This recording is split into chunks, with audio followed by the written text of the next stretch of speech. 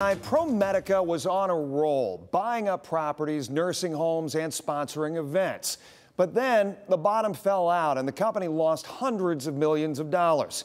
Tim Miller explores why they fell so hard so fast and what's next. From Third Eye Blind in 2021 to Killer Queen singing the hits of Queen. Promenade Park had become the place to be with its summer concert series, and ProMedica was at the heart of it all, putting its name on the event and providing a large portion of the funding to bring in big-name acts. Love coming downtown for these concerts. It's just been wonderful through the years. But things are much different now. ProMedica is still sponsoring the concert series, but this summer slashed the number of shows from 8 to 4. ProMedica also suspended its $10 million donation to the Metro Parks Toledo, pulled out of its title sponsorship for Jeep Fest, and terminated a 10-year sponsorship agreement with the USGA for the U.S. Women's Open. In April, ProMedica posted operating losses of almost $350 million for the fourth quarter of 2022. That followed these other eye-opening losses from earlier in the year. First quarter, $126 million. Second quarter, $155 million. And third quarter, $77.5 million in losses. Just 2 weeks ago, Fitch Ratings downgraded ProMedica's credit rating for the second time in 1 year. No, I don't think it was surprising. I mean, we knew all along they were sort of struggling in the senior care division. Obviously the provider division was, struggling as like many other providers in the U.S. There was just no safe place to hide. There was always one major division under duress. So what caused ProMedica to go from a booming summer concert series, buying up HCR Manor Care skilled nursing facilities, seemingly transforming downtown, to such terrible losses?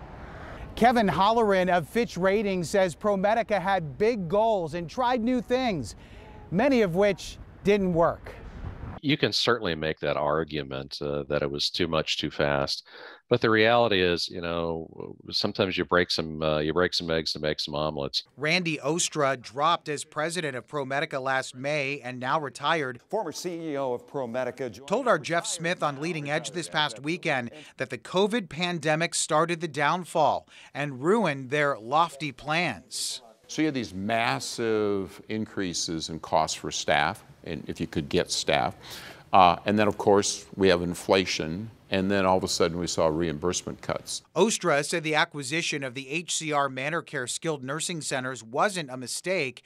He loved the strategy and believed the company was into its best financial times. But then COVID. Things like never happened before. We shut down the world, and we shut down everything we were doing. Worldwide pandemic wasn't on a risk assessment, and so if someone wants to blame me personally for the pandemic and the effects of the pandemic. In late 2022, ProMedica divested of or sold off those 100 plus HCR Manor Care skilled nursing facilities that were losing money and laid off 262 people. But last week, some positive signs. The company posted an operating income for the first time since 2020, announcing a net income of $23.7 million for the first quarter of this year, mostly coming from its provider division. We wanted to know what Toledo Mayor Wade Kapsakavich thought about ProMedica's outlook, but his office would not make him available for an interview, and ProMedica would not agree to provide someone for a face-to-face interview, only offering this statement that said in part, "The improvement reflects our diligent focus on managing our operational portfolio and making decisions that support a stable and sustainable organization. It is also a testament to the hard work and dedication of employees all across our organization as we continue to navigate industry challenges." Lucas County Commissioner Pete Gerken expects it to take time for ProMedica to recover from the millions in losses, but he doesn't regret their attempts at change. We wouldn't be looking at a steam plant that looked like this. You wouldn't be looking at a Huntington Center that looks like that because they stepped up and took sponsorships. Gerken doesn't expect ProMedica to put money into county projects for at least a few years. It's like pioneers. They're the first ones to go, but somebody once told me pioneers are great, but sometimes they get shot in the back. They were the pioneers to be an institutional investor with the public sector downtown. There are plenty of corporations in this region that can step up and do the same.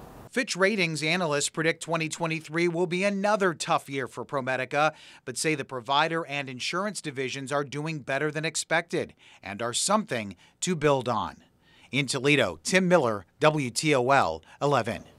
And this back-to-basic strategy from ProMedica will focus on its hospitals and healthcare providers and less dollars for community programs and projects.